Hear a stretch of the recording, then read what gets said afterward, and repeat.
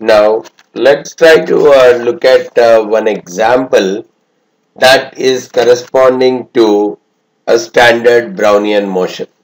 So we know that in case of a standard Brownian motion, B0 equal to 0, and the increments follow a standard normal distribution, right?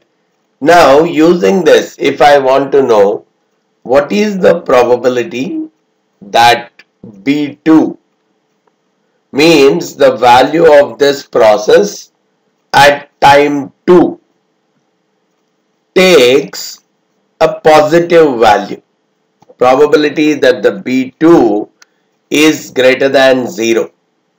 Now, in terms of increment, I could very much write B2 as B2 minus B0, and we know that B2 minus B0 will follow a kind of a normal distribution with a mean 0 and variance t minus s, 2 minus 0, variance 2. So B2 is going to follow a normal distribution with a mean 0 and variance equal to 2. So because the mean is 0, there is an equal probability that the value is positive and value is negative. So directly I could say that the probability that the B2 is greater than 0 is equal to half. The same will be the case for any. The probability that B3 is greater than 0 is also half. The probability that B10 is greater than 0 is also half itself, because there is an equal chance that the value would be either greater than 0 or less than 0. But sometimes the numerical could be slightly tricky. Find the probability that the B2 will lie between,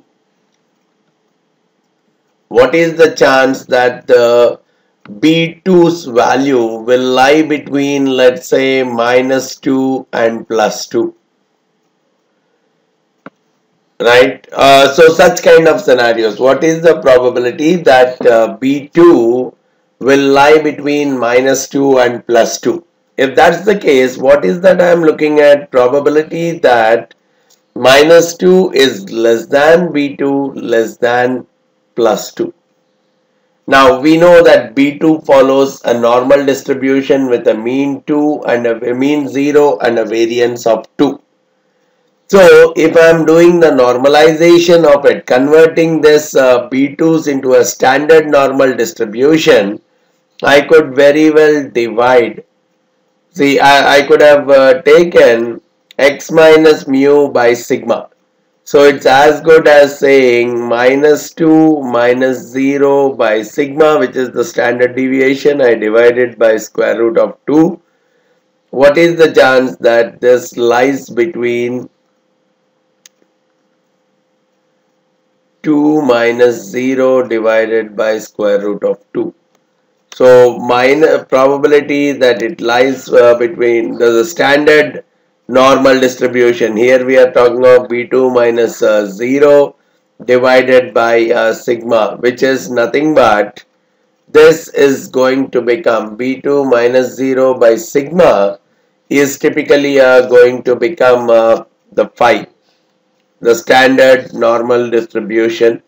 So minus root 2 between the standard normal distribution and less than square root of 2. Now what I am seeing is this is containing almost the entire space, because phi of minus root 2, and I am looking at this part is coming out as phi of minus root 2, and this part is coming out as phi of root 2. So I could find out the phi of root 2 as well as phi of minus root 2, and based on that I could work out the probability part. Let's see what it works out to.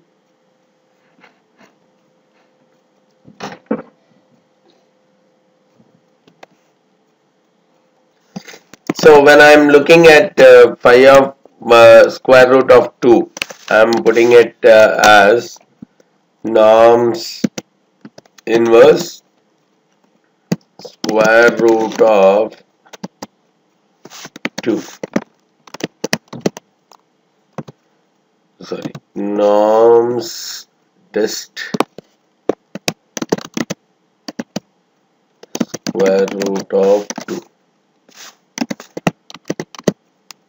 So coming out to 0.921, right? So the pi of root 2 is coming out to 0.921 and pi of minus root 2 will come out as the difference 1 minus 0.921.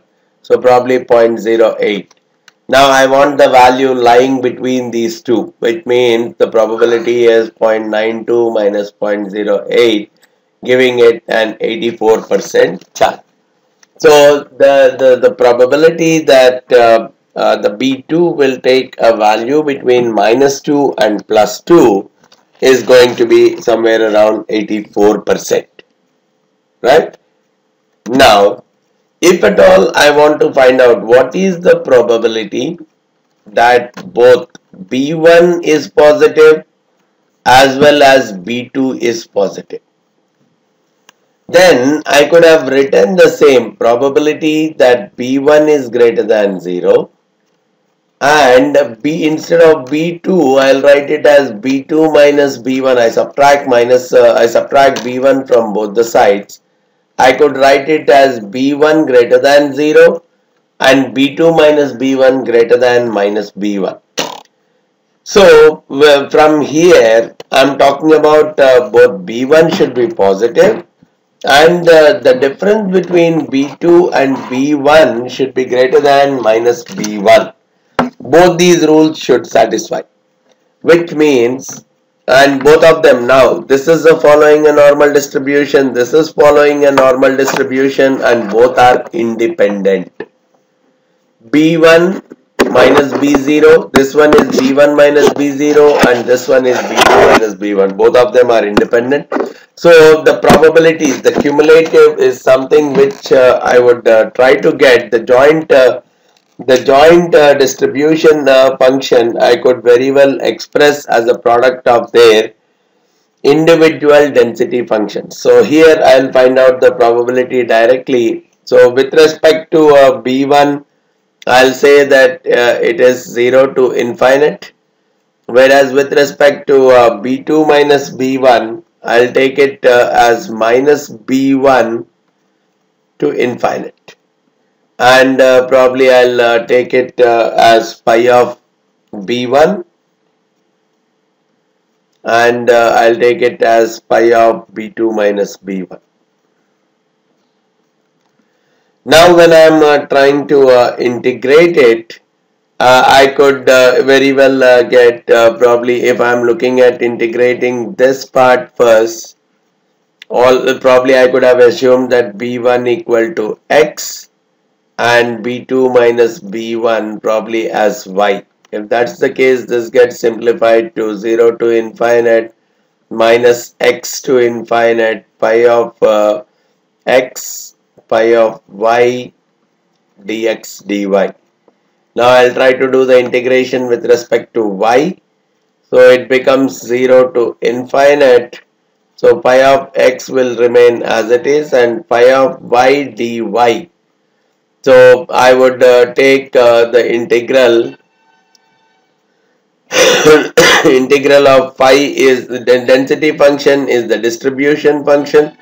So it comes out as pi of y. This gets integrated between infinite and minus x. So in a normal distribution curve, if this is minus x to infinite, right, this is as good as I could have taken it as phi of x into 1 minus of pi of minus y, or minus x when I am putting it.